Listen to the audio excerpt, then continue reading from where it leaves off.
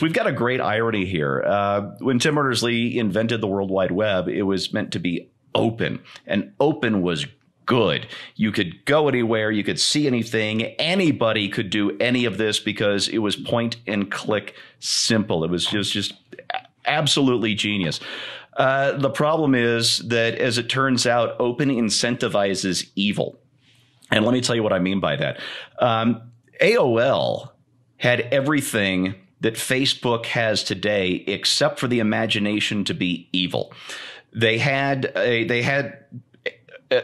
essentially a walled garden of the internet where they could, had they chosen to, tracked every click, kept records of every conversation, whether it was in a public chat room or a private message.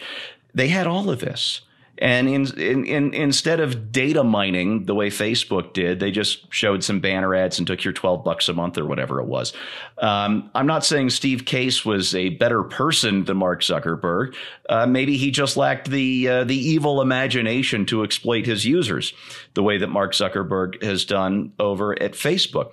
But openness has made it possible. And again, this is a great example of the law of unintended consequences. What openness has allowed is this data mining, this data harvesting that turns you into the product. And, you know, we joke about this a lot, or even warn people about this a lot, that if you're getting a service for free on the internet, you're the product. But think about that.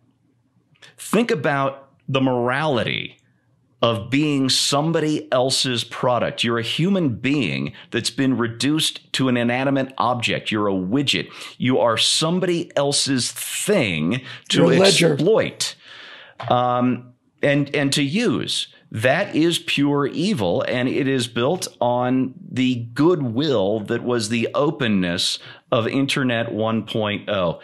Internet 2.0 can't get here fast enough. Let me just say for the record that I don't know a single thing about Steve Case. I assume he was the president of AOL. I know nothing about him, but the one thing I can tell you is that he's a better person than Mark Zuckerberg. That's one thing I can absolutely state with confidence. There is a form of technology called blockchain, and it basically is an unbreakable code. It's not a difficult to break code. It's unbreakable. And blockchain has been talked about for quite a long time. And to give you just a very, very quick example of the power of blockchain, if YouTube, where you're watching this now almost certainly, if YouTube was operated using blockchain, then Google could not censor our videos because Google couldn't see our videos. YouTube couldn't see our videos. They would not be able to view them. The only people who can view them would be the people we issued the key to.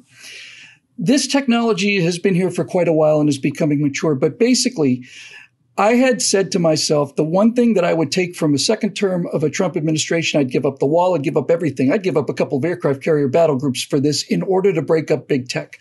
Well, Joe Biden's administration is not going to break up big tech. That big tech did an awful lot of downfield blocking for the Biden administration. He's not going to break them up.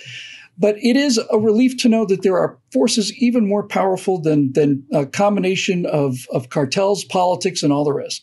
And that is the occasional emergence of a person who's got the intelligence, the morality, and the backing to create a product and somebody who is incorruptible to the degree that he could be bought off clearly by people who could write the biggest checks on the planet.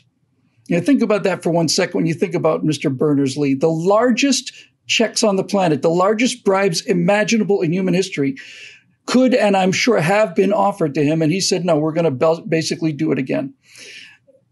When this happens, all of the people who feel like they've been cheated and corrupted and taken advantage of are going to flock to this internet version 2.0.